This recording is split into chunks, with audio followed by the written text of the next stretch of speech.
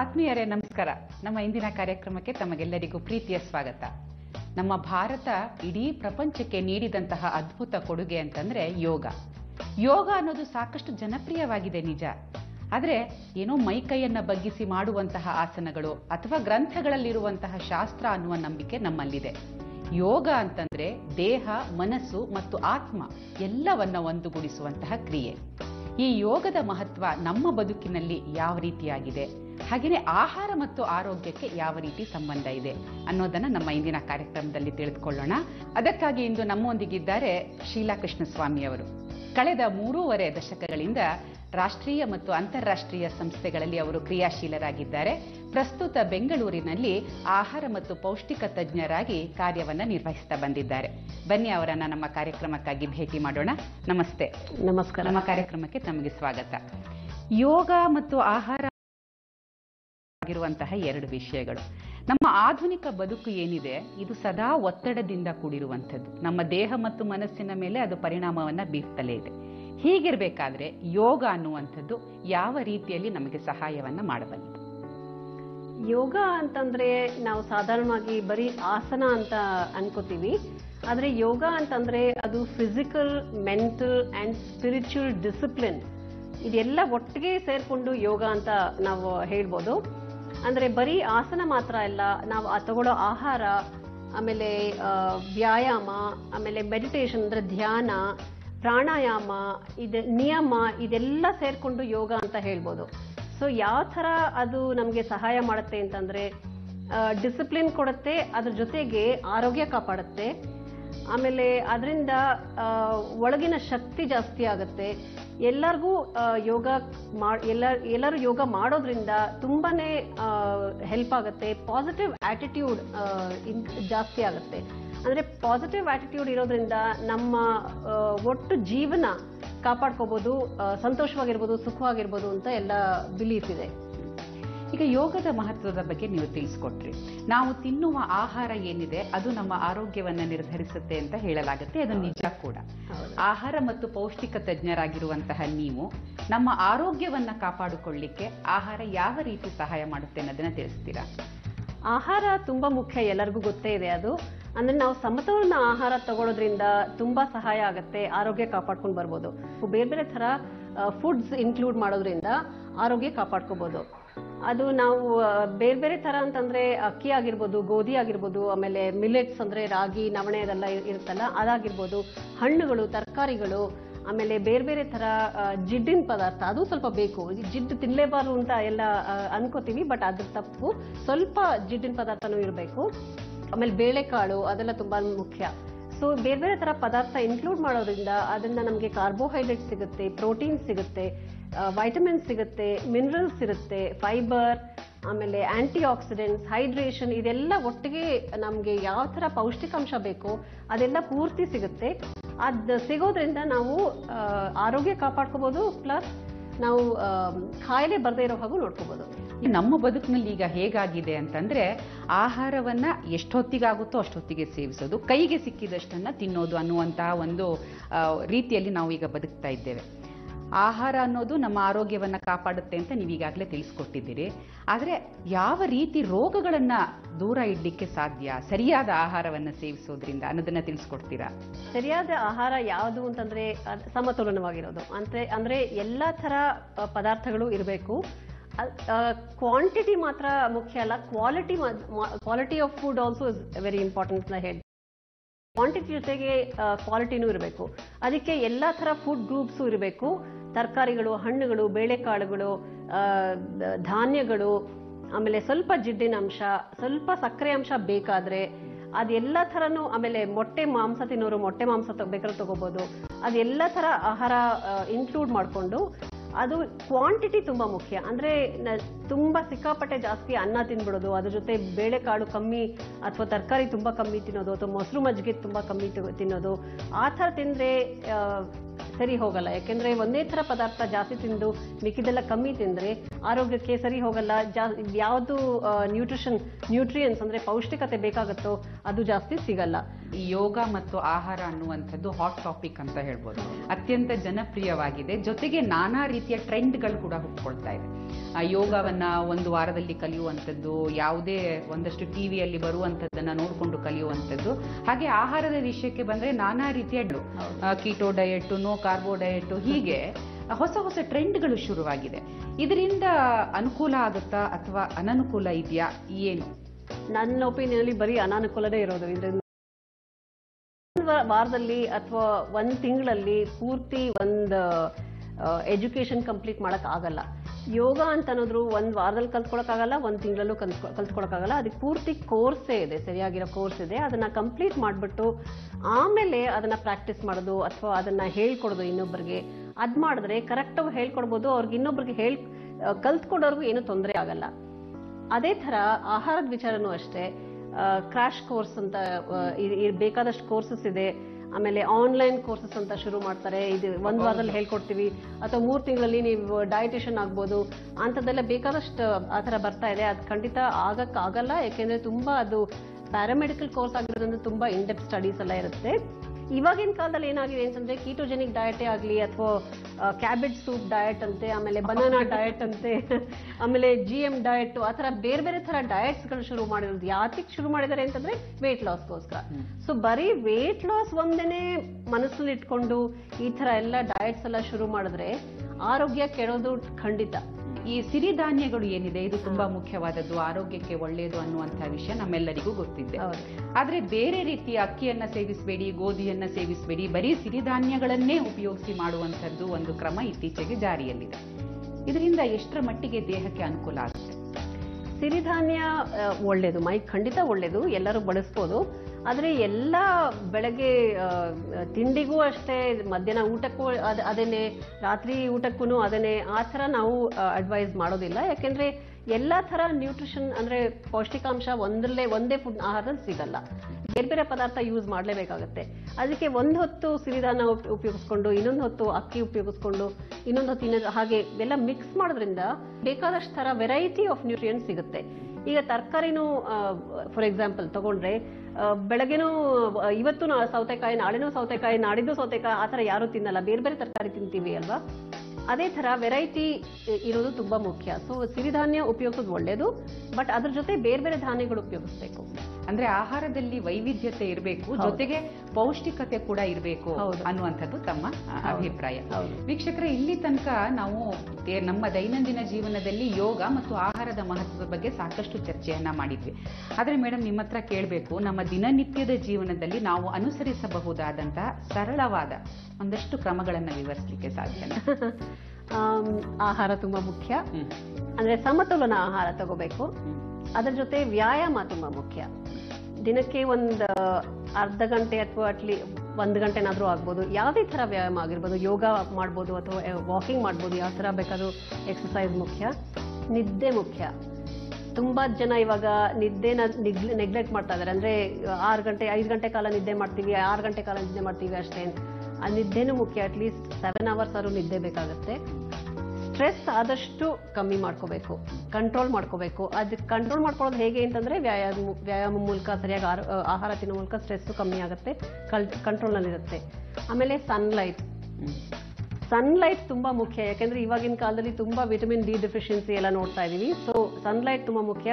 ಒಂದು 10 ಅಥವಾ 20 ನಿಮಿಷ ಬಿಸಿಲಿನಲ್ಲಿ ನಿಂತ್ಕೊಂಡು, ಕೂತ್ಕೊಂಡು, ಏನ್ ಬೇಕಾದ್ರೂ ಓಡಾಡ್ಕೊಂಡು, ವಾಕಿಂಗ್ ಮಾಡ್ಕೊಂಡು, ಹೇಗ್ ಬೇಕಾದ್ರೂ ಬಿಸಿಲು ಬರಲೇಬೇಕು ಮೈಗೆ, ತುಂಬಾ ಮುಖ್ಯ. So these are simple healthy tips for healthy living.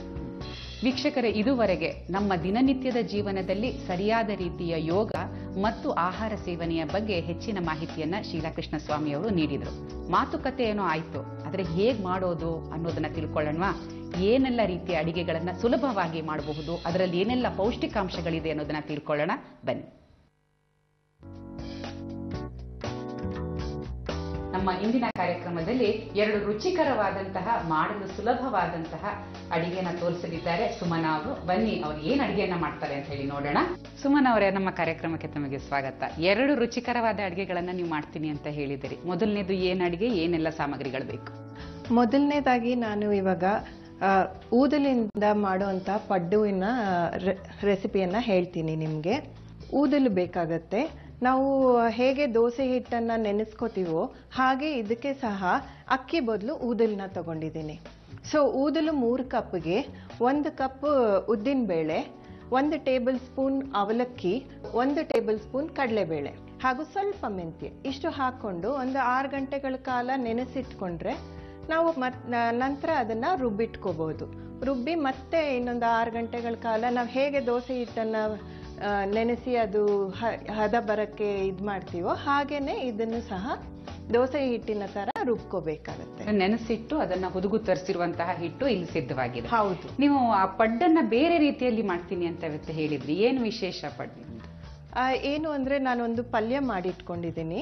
ನಾವು ಹೇಗೆ ಆಲೂಗಡ್ಡೆ ಪಲ್ಯ ಮಾಡ್ತೀವಿ ಹಾಗೇನೆ ಇದಕ್ಕೆ ಆಲೂಗಡ್ಡೆ ಪಲ್ಯಕ್ಕೆ ನಾನು ಈರುಳ್ಳಿ, ಆಲೂಗಡ್ಡೆ, ಕ್ಯಾರೆಟ್, ಬಟಾಣಿ, ಬೀನ್ಸ್ ಇಷ್ಟನ್ನು ಹಾಕಿದ್ದೀನಿ, ತರಕಾರಿ, ಮತ್ತೆ ಗ್ರೀನ್ ಚಿಲ್ಲಿ ಪೇಸ್ಟ್ ಅನ್ನ ಸಹ ಹಾಕಿದ್ದೀನಿ. ಗ್ರೀನ್ ಚಿಲ್ಲಿ ಪೇಸ್ಟ್ ಯಾಕೆ ಅಂತಂದ್ರೆ ಕೆಲವು ಮಕ್ಕಳಿಗೆಲ್ಲ ಚಿಲ್ಲಿ ಬಾಯಲ್ಲಿ ಸಿಕ್ಕಿದ್ರೆ ಹಸಿಮೆಣಸಿನ್ಕಾಯಿ ಅವ್ರಿಗೆ ಖಾರ ಆಗತ್ತಲ್ವಾ, ಸೊ ಇದ ಹಾಕಿದ್ರೆ ಅವರಿಗೆ ಗೊತ್ತಾಗೋದಿಲ್ಲ, ಸೊ ಹಾಗೆ ತಿಂತಾರೆ ಅಂತ ಹೇಳಿ ಹಸಿಮೆಣಸನ್ನ ರುಬ್ಬಿಟ್ಕೊಂಡು. ವೀಕ್ಷಕರೇ ನೋಡೋಣ ಬನ್ನಿ ಹೇಗೆ ಊದಲು ಪಡ್ಡನ್ನ ಮಾಡೋದು ಅಂತ ಹೇಳಿ. ಮೊದಲು ಎಣ್ಣೆ ಹಾಕ್ತಿದ್ದೀನಿ.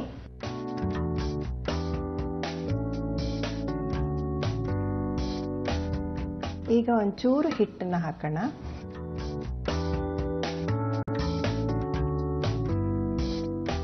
ಈ ರೀತಿ ಪಡ್ಡನ್ನ ನಾವು ಸಾಮಾನ್ಯವಾಗಿ ಮಾಡ್ತೀವಿ, ಆದ್ರೆ ನೀವು ಮಾಡ್ತಾ ಇರೋ ಹಾಗೆ ಪಲ್ಯವನ್ನ ಹಾಕಿ ಮಾಡುವಂಥದ್ದು ತುಂಬಾ ಕಡಿಮೆ. ಅದಕ್ಕೆ ನೀವು ಅದನ್ನ ವೆಜಿಟೇಬಲ್ ಫಿಲ್ಲಿಂಗ್ ಪಡ್ಡು ಅಂತಾನೆ ಹೆಸರು ಕೊಟ್ಟಿದ್ದೀರಾ. ಈಗ ಮಧ್ಯದಲ್ಲಿ ಪಲ್ಯಗಳನ್ನ ಇಡೋಣ.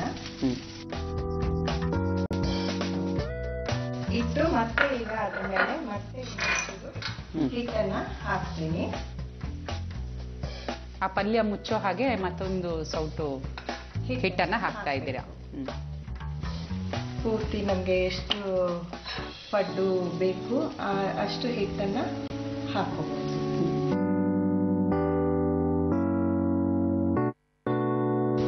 ಈಗ ಎಲ್ಲಾದ್ರಲ್ಲೂ ಪಲ್ಯ ಮುಚ್ಚಿದೆ. ಸ್ವಲ್ಪ ತುಪ್ಪ ಹಾಕಿ ಇದನ್ನ 1 ನಿಮಿಷ ಮುಚ್ಚಿಡ್ಬೋದು.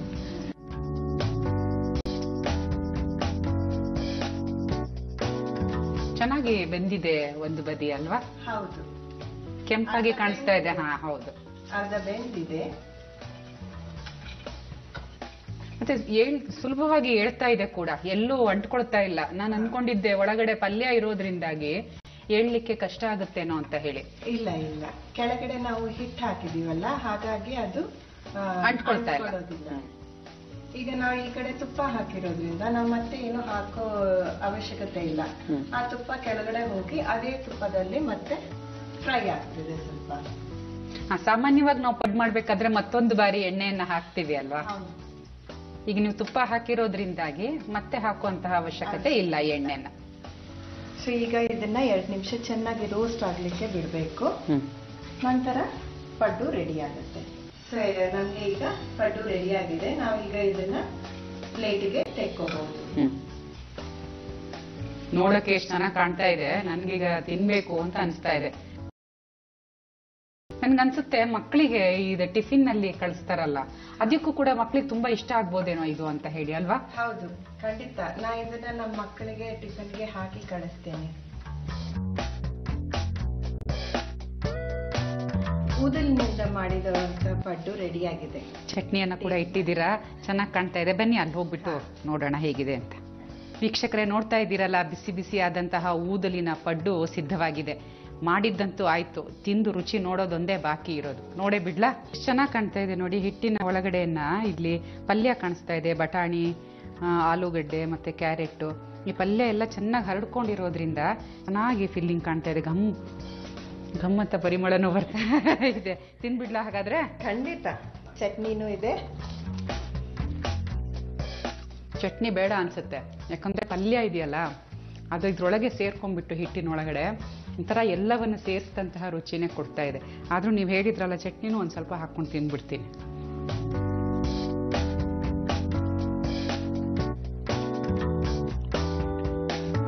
ಚೆನ್ನಾಗಿ ಬೆಂದಿದೆ. ನಾವು ಅಕ್ಕಿದು ಹೇಗೆ ಮಾಡ್ತೀವೋ, ಉದ್ದಿನ ಬೇಳೆದು ಹೇಗೆ ಮಾಡ್ತೀವೋ ಅದೇ ರೀತಿಯಾದಂತಹ ಒಂದು ರುಚಿಯನ್ನು ಕೊಡ್ತಾ ಇದೆ. ಆದರೆ ಊದ್ಲು ಅನ್ನುವಂಥದ್ದು ಮತ್ತು ಒಳ್ಳೆಯ ಧಾನ್ಯವಾಗಿರೋದ್ರಿಂದ ಇದಕ್ಕೆ ಮತ್ತೊಂದು ಹೆಚ್ಚಿನ ಮಹತ್ವ ಅಂತ ಹೇಳ್ಬೋದು. ತುಂಬ ಚೆನ್ನಾಗಿದೆ ಊದ್ಲಿನ ಪಡ್ಡು. ನಾವೆಲ್ಲರೂ ಖಂಡಿತವಾಗಿ ಇದನ್ನು ಮನೆಯಲ್ಲಿ ಟ್ರೈ ಮಾಡೇ ಮಾಡ್ತೀವಿ.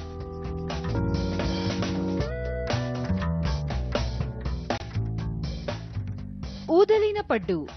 ಊದಲಿನ ಪಡ್ಡು ಮಾಡಲು ಬೇಕಾಗುವ ಸಾಮಗ್ರಿಗಳು: ಊದಲು 3 ಬಟ್ಟಲು, ಉದ್ದಿನಬೇಳೆ 1 ಬಟ್ಟಲು, ಅವಲಕ್ಕಿ 1 ಚಮಚ, ಕಡಲೆಬೇಳೆ 1 ಚಮಚ, ಮೆಂತ್ಯೆ ಸ್ವಲ್ಪ.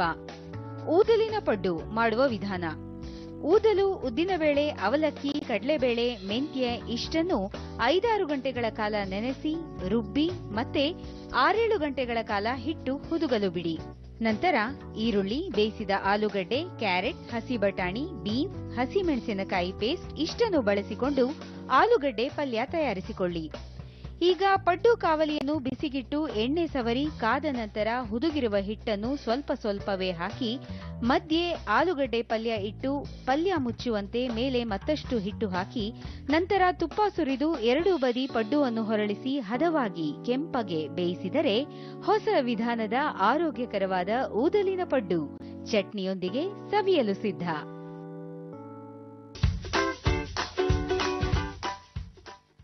ಪಡ್ಡು ಅಂತೂ ಕಣ್ಣು ಮುಚ್ಚಿ ಕಣ್ಣು ತೆರೆಯೋದ್ರೊಳಗೆ ಮಾಡಿಬಿಟ್ರಪ್ಪ. ತುಂಬ ಸುಲಭವಾಗಿತ್ತು, ಹಾಗೆಯೇ ರುಚಿಯಾಗೂ ಇತ್ತು. ಮುಂದಿನ ಏನು ಮಾಡ್ತಾರೆ ಅಂತ ನೋಡೋ ಕುತೂಹಲ ನಮಗೂ ಇದೆ. ಅವ್ರು ಹೇಳ್ತಾ ಇದ್ದಾರೆ ಸಲಾಡ್ ಮಾಡ್ತೀನಿ ಅಂತ ಹೇಳಿ. ಹೇಗೆ ಮಾಡ್ತಾರೆ ಅಂತ ಹೇಳಿ ನೋಡೋಣವಾ? ಸುಮನ್ ಅವರೇ, ಯಾವ ರೀತಿಯಾಗಿ ಸಲಾಡನ್ನು ಮಾಡ್ತೀವಿ? ನಾರ್ಮಲ್ ಆಗಿ ಎಲ್ಲರೂ ತರಕಾರಿಯಲ್ಲಿ ಸಲಾಡ್ ಮಾಡ್ತಾರೆ, ಇಲ್ಲಾಂದ್ರೆ ಕೆಲವರು ಹಣ್ಣಾಕಿ ಸಲಾಡ್ ಮಾಡ್ತಾರೆ. ಬಟ್ ನಾನಿಲ್ಲಿ ತರಕಾರಿ, ಹಣ್ಣು ಮತ್ತೆ ಕೆಲವು ಬೀಜಗಳನ್ನ ಉಪಯೋಗಿಸಿ ಇಲ್ಲಿ ಸಲಾಡ್ ಮಾಡ್ತಿದ್ದೀನಿ. ಹಾಗೆ ಸ್ಪ್ರೌಟ್ ಮಾಡಿರೋ ಅಂತ ಹೆಸರು ಕಾಳು ಸಹ ಇದೆ ಇದರಲ್ಲಿ. ಮತ್ತಿನ್ನೇನೇನು ಹಣ್ಣು ಮತ್ತು ತರಕಾರಿಯನ್ನು ಉಪಯೋಗಿಸ್ತಾ ಇದ್ದೀರಾ? ಇದರಲ್ಲಿ ನಾನು ಲೆಟ್ಯೂಸ್ ಅಂತ ಮಾಡ್ತಿದ್ದೀನಿ, ಎಲೆನ. ಹಾಗೆ ಇದು ಕ್ಯಾಪ್ಸಿಕಮ್, ಇದು ಕ್ಯುಕುಂಬರ್, ಮತ್ತೆ ಇದು ಕ್ಯಾರೆಟ್. ಹಣ್ಣುಗಳಲ್ಲಿ ನಾನು ಪೈನಾಪಲ್, ಆಪಲ್ ಹಾಗೂ ದಾಳಿಂಬೆಯನ್ನ ಯೂಸ್ ಮಾಡ್ತಿದ್ದೀನಿ.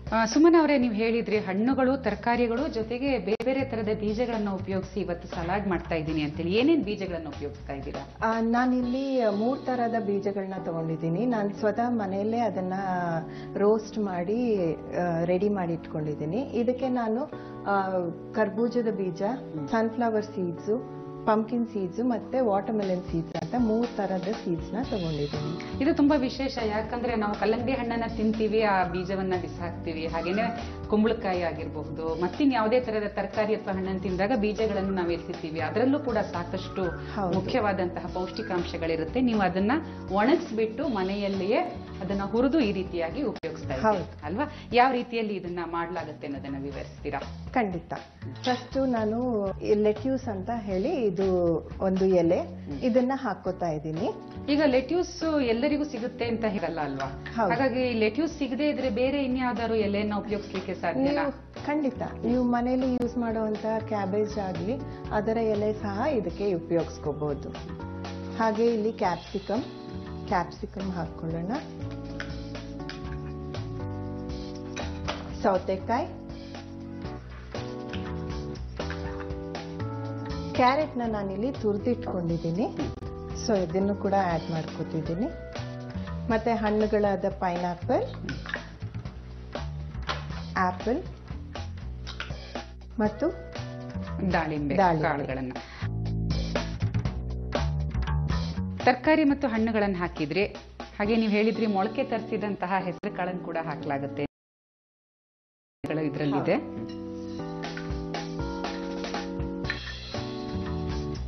ನಿಮ್ಗೆ ಎಷ್ಟು ಬೇಕು, ರುಚಿಗೆ ಎಷ್ಟು ಬೇಕು ಅಷ್ಟು ಉಪ್ಪು ಮತ್ತೆ ಕಾಳುಮೆಣಸು ಪುಡಿ ಹಾಕೋಬಹುದು.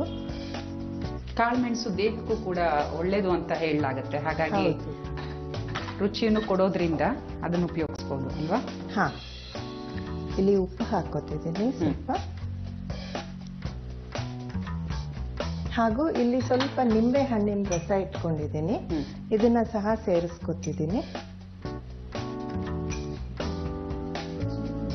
ಹಾಗೆ ಕೊನೆಯದಾಗಿ ಬೇಕಾದಲ್ಲಿ ನೀವು ಜೇನುತುಪ್ಪವನ್ನು ಹಾಕೋಬಹುದು. ನಾ ಇಲ್ಲಿ ಸ್ವಲ್ಪ ಜೇನುತುಪ್ಪ ಹಾಕೋತೀನಿ. ಇದು ಜೇನುತುಪ್ಪ ಹಾಕೊಳ್ಳೋದ್ರಿಂದ ಒಂಥರ ಸ್ವಲ್ಪ ಮಟ್ಟಿಗೆ ಸಿಹಿಯ ಒಂದು ಅನುಭವವನ್ನ ಅದು ಕೊಡುತ್ತೆ ಅಲ್ವಾ? ನಾವು ಹಣ್ಣುಗಳಿಗೆ ಮೇಲೆ ಉಪ್ಪು, ಮೆಣಸು ಹಾಗೂ ಜೇನುತುಪ್ಪ ಹಾಕೊಂಡ್ರೆ ಅದರ ರುಚಿನೇ ಬೇರೆ ಇರುತ್ತೆ. ಎಲ್ಲ ಹಣ್ಣು ತರಕಾರಿ ಮತ್ತು ಎಲ್ಲ ಬೀಜಗಳು ಇಷ್ಟನ್ನು ಹಾಕಿದ್ದಾಯ್ತು. ಜೊತೆಗೆ ನೀವು ಉಪ್ಪು, ಕಾಳುಮೆಣಸಿನ ಪುಡಿ ಮತ್ತು ಜೇನುತುಪ್ಪವನ್ನ ರುಚಿಗೆ ತಕ್ಕಷ್ಟು ಸೇರಿಸಿದ್ದೀರಾ. ಇದಿಷ್ಟನ್ನು ಹಾಕೊಂಡು ಈಗ ಇದನ್ನ ಚೆನ್ನಾಗಿ ಕಲಿಸ್ಬೇಕು ಅಷ್ಟೇ. ಇಷ್ಟೆಲ್ಲ ತರದ ಹಣ್ಣು ತರಕಾರಿ, ಮೊಳಕೆ ತರಿಸಿದ ಕಾಳು ಹಾಗೂ ಬೀಜಗಳು ನೋಡ್ಲಿಕ್ಕೂ ಕೂಡ ಖುಷಿ ಆಗ್ತಾ ಇದೆ, ಬಣ್ಣ ಬಣ್ಣವಾಗಿದೆ. ಹೌದು, ಮಕ್ಕಳಿಗೆ ಹಾಗೆ ತರಕಾರಿ ತಿನ್ನಿ ಅಂತಂದ್ರೆ ತಿನ್ನೋದಿಲ್ಲ. ಹಾಗಾಗಿ ಈ ತರ ಸ್ಯಾಲೆಡ್ ಮಾಡಿದ್ರೆ ಅವ್ರಿಗೆ ತುಂಬಾ ಇಷ್ಟ ಆಗುತ್ತೆ. ಈಗ ಇಲ್ಲಿ ನಾನು ತರಕಾರಿ, ಹಣ್ಣು ಮತ್ತು ಸೀಡ್ಸ್ ಅನ್ನ ಉಪಯೋಗಿಸಿ ಮಾಡಿರುವಂತ ನ್ಯೂಟ್ರಿ ರಿಚ್ ಸ್ಯಾಲೆಡ್ ರೆಡಿ ಆಗಿದೆ. ತಗೊಳ್ಳಿ. ಹೆಸರು ತುಂಬಾ ಚೆನ್ನಾಗಿದೆ. ಎಲ್ಲ ಪೌಷ್ಟಿಕಾಂಶಗಳು ಅತ್ಯಂತ ಹೆಚ್ಚಾಗಿರುವಂತಹ ಒಂದು ಸಲಾಡ್ ಅನ್ನ ನೀವು ಮಾಡಿದ್ದೀರಿ. ತಿಂದೆ ನೋಡ್ಬಿಡ್ತೀನಿ ಹೇಗಿದೆ ಅಂತ ಹೇಳಿ.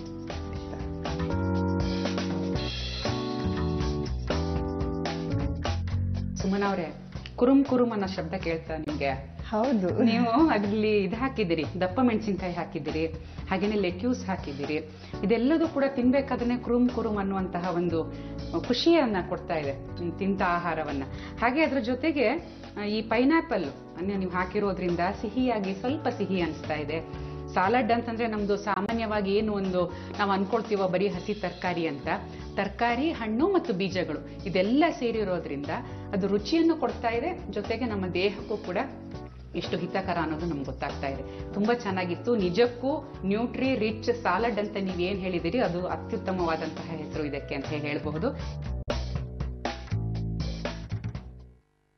ನ್ಯೂಟ್ರಿರಿಚ್ ಸಲಾಡ್ ಮಾಡಲು ಬೇಕಾಗುವ ಸಾಮಗ್ರಿಗಳು: ಹೆಚ್ಚಿರುವ ಲೆಟ್ಯೂಸ್ 1 ಬಟ್ಟಲು, ಹೆಚ್ಚಿರುವ ಕ್ಯಾಪ್ಸಿಕಮ್ 1 ಬಟ್ಟಲು, ಹೆಚ್ಚಿರುವ ಸೌತೆಕಾಯಿ 1 ಬಟ್ಟಲು, ತುರಿದ ಕ್ಯಾರೆಟ್ 1 ಬಟ್ಟಲು, ಹೆಚ್ಚಿರುವ ಪೈನಾಪಲ್ ಹೋಳುಗಳು 1 ಬಟ್ಟಲು, ಹೆಚ್ಚಿರುವ ಆಪಲ್ ಹೋಳುಗಳು 1 ಬಟ್ಟಲು, ದಾಳಿಂಬೆ ಕಾಳುಗಳು 1 ಬಟ್ಟಲು, ಮೊಳಕೆಯೊಡೆದ ಹೆಸರು ಕಾಳು 1 ಬಟ್ಟಲು, ಹುರಿದ ಕಲ್ಲಂಗಡಿ, ಕರ್ಬೂಜ, ಸೂರ್ಯಕಾಂತಿ ಮತ್ತು ಕುಂಬಳಕಾಯಿ ಬೀಜಗಳು 1/2 ಬಟ್ಟಲು, ಕಾಳು ಮೆಣಸು ಮತ್ತು ಉಪ್ಪಿನ ಪುಡಿ ರುಚಿಗೆ ತಕ್ಕಷ್ಟು, ನಿಂಬೆ ರಸ ಸ್ವಲ್ಪ, ಜೇನುತುಪ್ಪ ಸ್ವಲ್ಪ. ನ್ಯೂಟ್ರಿ ರಿಚ್ ಸಲಾಡ್ ಮಾಡುವ ವಿಧಾನ: ಒಂದು ಪಾತ್ರೆಗೆ ಹೆಚ್ಚಿರುವ ಲೆಟ್ಯೂಸ್, ಹೆಚ್ಚಿರುವ ಕ್ಯಾಪ್ಸಿಕಮ್, ಹೆಚ್ಚಿರುವ ಸೌತೆಕಾಯಿ, ತುರಿದ ಕ್ಯಾರೆಟ್, ಹೆಚ್ಚಿರುವ ಪೈನಾಪಲ್ ಹೋಳುಗಳು, ಹೆಚ್ಚಿರುವ ಆಪಲ್ ಹೋಳುಗಳು, ದಾಳಿಂಬೆ ಕಾಳುಗಳು, ಮೊಳಕೆಯೊಡೆದ ಹೆಸರು ಕಾಳು, ಹುರಿದ ಕಲ್ಲಂಗಡಿ, ಕರ್ಬೂಜ, ಸೂರ್ಯಕಾಂತಿ ಮತ್ತು ಕುಂಬಳಕಾಯಿ ಬೀಜಗಳು, ಕಾಳು ಮೆಣಸು ಮತ್ತು ಉಪ್ಪು, ನಿಂಬೆ ರಸ, ಜೇನುತುಪ್ಪ ಇಷ್ಟನ್ನು ಹಾಕಿ ಚೆನ್ನಾಗಿ ಮಿಶ್ರ ಮಾಡಿದರೆ ಆರೋಗ್ಯದಾಯಕ ನ್ಯೂಟ್ರಿರಿಚ್ ಸಲಾಡ್ ಸವಿಯಲು ಸಿದ್ಧ. ವೀಕ್ಷಕರೇ, ಸುಮನ ಅವರು ಮಾಡಿದಂತಹ ಊದಲು ಪಡ್ಡನ್ನ ನೋಡಿದ್ವಿ ಅಲ್ವಾ? ನೋಡೋಕ್ಕೇನೋ ಚೆನ್ನಾಗಿ ಕಾಣ್ತಾ ಇದೆ, ಆದ್ರೆ ಅದರಲ್ಲಿ ಏನೇನಿದೆ, ಯಾವೆಲ್ಲ ರೀತಿಯ ಪೌಷ್ಟಿಕಾಂಶಗಳು ಅದನ್ನ ನಮ್ಗೆ ಕೊಡುತ್ತೆ ಅನ್ನೋದನ್ನ ತಿಳ್ಕೊಳ್ಳೋಣವಾ? ಊದಲುನಲ್ಲಿ ಜಾಸ್ತಿ ಜಿಂಕ್ ಅಂಶ ಇರುತ್ತೆ. ಆಮೇಲೆ ಲೈಸಿನ್ ಅಂತ ಹೇಳ್ತೀವಿ. ಲೈಸಿನ್ ಅಂತ ಅನ್ನೋದು ಒಂದು ಅಮಿನೋ ಆಸಿಡ್, ಅಂದ್ರೆ ಪ್ರೋಟೀನ್ ಅಂಶ. ಅದು ಸಾಧಾರಣವಾಗಿ ಬೇಳೆಕಾಳಿನಲ್ಲಿ ಜಾಸ್ತಿ ಇರುತ್ತೆ, ಆದ್ರೆ ಊದಲು ಬೇಳೆಕಾಳು ಜೊತೆ ಆ ಗ್ರೂಪ್ನಲ್ಲಿ ಬರೋದಿಲ್ಲ. ಅದರಲ್ಲಿ ಲೈಸಿನ್ ಅಂಶ ಜಾಸ್ತಿ ಇರುತ್ತೆ. ಆಮೇಲೆ ಅಯಾನ್ ಅಂಶನೂ ಜಾಸ್ತಿ ಇರುತ್ತೆ. ಆದ್ರೆ ಅಯಾನ್ ಇದು ಊದಲ್ನಲ್ಲಿರೋದು ಅಯಾನ್ ಪ್ಲಾಂಟ್ ಫುಡ್ಸ್ ನಲ್ಲಿ ನಾರ್ಮಲಿ ಅಯಾನ್ ಬರೋದು ಹೇಗೆ ಅಂತ ಅದು ಅಬ್ಸಾರ್ಬ್ ಆಗ್ಬೇಕಾದ್ರೆ ಅದು ವೈಟಮಿನ್ ಸಿ ಜೊತೆ ತಿನ್ಬೇಕು. ಅಂದ್ರೆ ವೈಟಮಿನ್ ಸಿ ಸಿಗೋದು ನಮ್ಗೆ ಹಣ್ಣಿಂದ, ಸ್ಯಾಲೆಡ್ ಇಂದ, ಆಮೇಲೆ ನಿಂಬೆ ಹಣ್ಣು ರಸದಿಂದ, ಆಮೇಲೆ ಆಮ್ಲ, ನಲ್ಲಿಕಾಯಿಂದ, ಅದರಿಂದ ಜಾಸ್ತಿ ವೈಟಮಿನ್ ಸಿ ಸಿಗುತ್ತೆ. ಸೊ ಇದ್ರ ಜೊತೆಗೆ ಸ್ವಲ್ಪ ವೈಟಮಿನ್ ಸಿ ಇರೋ ಅಂಶ ಯಾವ್ದಾದ್ರು ಆಹಾರ ಮಿಕ್ಸ್ ಮಾಡಿದ್ರೆ ತುಂಬಾ ಒಳ್ಳೆ ಬ್ಯಾಲೆನ್ಸ್. ಅಯನ್ ಚೆನ್ನಾಗಿ ಅಬ್ಸಾರ್ಬ್ ಆಗುತ್ತೆ, ಊದಲಿರೋ ಅಯನ್ ಚೆನ್ನಾಗಿ ಅಬ್ಸಾರ್ಬ್ ಆಗುತ್ತೆ. ಸೊ ಅದ್ರ ಜೊತೆಗೆ ಊದಲ್ ಜೊತೆ ಅವರು ಉದ್ದಿನ ಬೇಳೆ ಆಮೇಲೆ ಕಡಲೆಬೇಳೆನೂ ಉಪಯೋಗಿಸಿದ್ದಾರೆ. ಸೊ ಅದು ಸೀರಿಯಲ್ ಪಲ್ಸ್ ಕಾಂಬಿನೇಷನ್ ಅಂತ ಹೇಳ್ತೀವಿ. ಸೀರಿಯಲ್ಸ್ ಜೊತೆ ಅಂದ್ರೆ ದವಸ ಧಾನ್ಯ ಜೊತೆ ಬೇಳೆಕಾಳು ಉಪಯೋಗಿಸೋದ್ರಿಂದ ಕಂಪ್ಲೀಟ್ ಪ್ರೋಟೀನ್ಸ್. ಯಾಕಂದ್ರೆ ವೆಜಿಟೇರಿಯನ್ಸ್ ನಾರ್ಮಲಿ ನಮ್ಗೆ ಪ್ರೋಟೀನ್ ಅಂಶ ಜಾಸ್ತಿ ಸಿಗಲ್ಲ, ಬರೀ ಮಾಂಸ ಅಥವಾ ಮೊಟ್ಟೆ ತಿಂದ್ರೆ ಮಾತ್ರ ಪ್ರೋಟೀನ್ ಸಿಗುತ್ತೆ ಅಂತ ಅನ್ಕೊಂಡಿರ್ತಾರೆ. ಆದ್ರೆ ಈ ತರ ಧಾನ್ಯದ ಜೊತೆ ಬೇಳೆಕಾಳು ತಿನ್ನೋದ್ರಿಂದ ಪ್ರೋಟೀನ್ ಅಂಶ ನಾನ್ ವೆಜ್ ನಲ್ಲಿ ಯಾವ ತರ ಇರುತ್ತೋ ಅದೇ ತರ ವೆಜಿಟೇರಿಯನ್ ನಲ್ಲೂ ಸಿಗುತ್ತೆ. ಆದಷ್ಟು ಬೇರೆ ಬೇರೆ ಬಣ್ಣ ಇರೋ ತರಕಾರಿ, ಹಣ್ಣುಗಳು ಉಪಯೋಗಿಸೋದ್ರಿಂದ ಜಾಸ್ತಿ ಆಂಟಿ ಆಕ್ಸಿಡೆಂಟ್ಸ್ ಸಿಗುತ್ತೆ. ಆಂಟಿ ಆಕ್ಸಿಡೆಂಟ್ಸ್ ಏನಾಗುತ್ತೆ ಅಂತಂದ್ರೆ ದೇಹದಲ್ಲಿರೋ ಟಾಕ್ಸಿನ್ಸ್ ಎಲ್ಲ ತೆಗೆದ್ಬಿಡುತ್ತೆ. ಸೊ ಆ ತರ ತರಕಾರಿ, ಹಣ್ಣುಗಳು ಬೇರೆ ಬೇರೆ ವೆರೈಟಿ ಯೂಸ್ ಮಾಡೋದ್ರಿಂದ ಬೇಕಾದಷ್ಟು ವೈಟಮಿನ್ ಸಿಗುತ್ತೆ. ವೈಟಮಿನ್ ಸಿ ಹೇಳಿದ್ನಲ್ಲ, ತುಂಬಾನೇ ಸಿಗುತ್ತೆ ಇದರಿಂದ. ಅದ್ರ ಜೊತೆ ಫೈಬರ್ ಅಂಶ ಇರುತ್ತೆ, ಆಂಟಿ ಆಕ್ಸಿಡೆಂಟ್ಸ್ ಇರುತ್ತೆ. ಸೊ ತುಂಬಾ ಒಳ್ಳೆ ಸ್ಯಾಲೆಡ್ ಮಾಡಿದ್ದಾರೆ. ಆಮೇಲೆ ಅವರು ಸೀಡ್ಸ್ ಉಪಯೋಗಿಸಿದ್ದಾರೆ, ಅಂದ್ರೆ ಪಂಪ್ಕಿನ್ ಸೀಡ್ಸ್ ಹಾಕಿದ್ದಾರೆ, ಆಮೇಲೆ ವಾಟರ್ಮೆಲನ್ ಸೀಡ್ಸ್ ಹಾಕಿದ್ದಾರೆ, ಆಮೇಲೆ ಇನ್ನು ಸೂರ್ಯಕಾಂತಿ ಬೀಜ. ಸೂರ್ಯಕಾಂತಿ ಬೀಜಗಳು ಹಾಕಿರೋದ್ರಿಂದ ಅದರಲ್ಲಿ ಪ್ರೋಟೀನ್ ಅಂಶ ಜಾಸ್ತಿ ಇರುತ್ತೆ. ಸೊ ಪ್ರೋಟೀನು, ಫೈಬರು, ಆಮೇಲೆ ಮೆಗ್ನೀಷಿಯಂ ಅಂಡ್ ಪೊಟ್ಯಾಷಿಯಂ, ಅದು ಬ್ಲಡ್ ಪ್ರೆಷರ್ ಕಂಟ್ರೋಲ್ ಮಾಡಕ್ಕೆ ಹೆಲ್ಪ್ ಮಾಡುತ್ತೆ. ಇದೆಲ್ಲ ಜಾಸ್ತಿ ಇರುತ್ತೆ, ಬೀಜಗಳಲ್ಲಿ ಜಾಸ್ತಿ ಇರುತ್ತೆ.